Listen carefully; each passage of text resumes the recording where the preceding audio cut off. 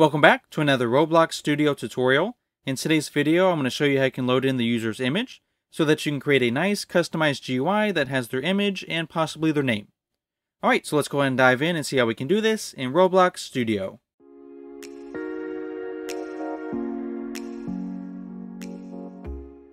Alright, so let's go ahead and get started. There's a bunch of different ways that you can use this, so feel free to customize it and change it if you want to. What I'm going to do in this example is create a little GUI down here at the bottom. So the back part is a frame, this is an image label, and this is a text label. So if you want to follow along with me, the first thing we're going to do is insert a frame into the game. To do that, we're going to start by clicking on UI. We're going to insert a screen GUI and then a frame. Go ahead and customize the frame to look however you want to. One thing I would recommend doing is changing the size property. So down here, we're going to make the second set of numbers in each grouping 0. Just like that. And then let's start by making this 0.5 and 0.5.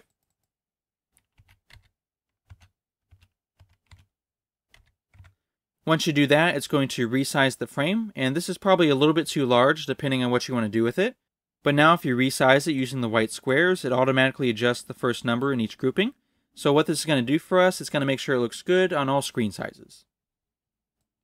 So what I did for mine to do the light gray color is just change the style to drop shadow. Feel free to customize it further by changing some of the other properties. Once you're done though, we're going to be inserting an image label. So click on the plus sign and then insert an image label. And I would recommend doing the same thing for the size property. So change the second two numbers to 0 and then put something for the first set. Once you do that, go ahead and resize it to whatever shape you want to. Once you do that, we're going to be renaming it to player image.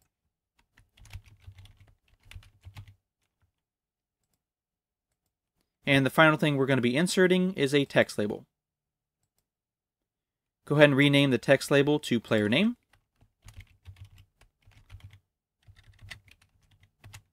And for this one, the only property that I think you should change is the text scaled property. So go ahead and check this one. And then you're free to adjust any of the other properties that you want to.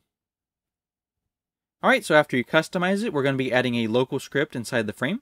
On this script, we're going to start by creating a variable for the frame. So we'll say local frame, and that's going to be equal to script.parent.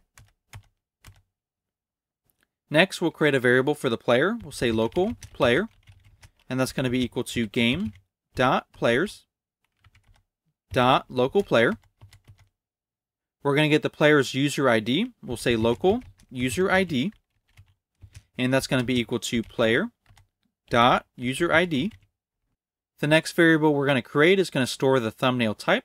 So we'll say local, and then we'll say thumb type. And that's going to be equal to enum.thumbnail type.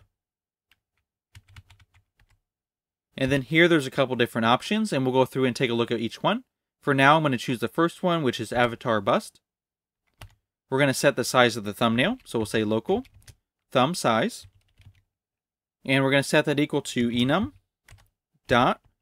size. And then we're going to say dot. And for this one, we're going to choose 420 by 420. For the last variable, we're going to say local content. And we're going to set that equal to game.players. And then we're going to say colon get user thumbnail. Inside the parentheses, we're going to give it the user ID. We're going to give it the thumbnail type and the thumbnail size. So this variable right here is going to store the image that we just created. So to display it on the image label, we're going to say frame.playerImage, and we're going to say .image, and we're going to set that equal to content.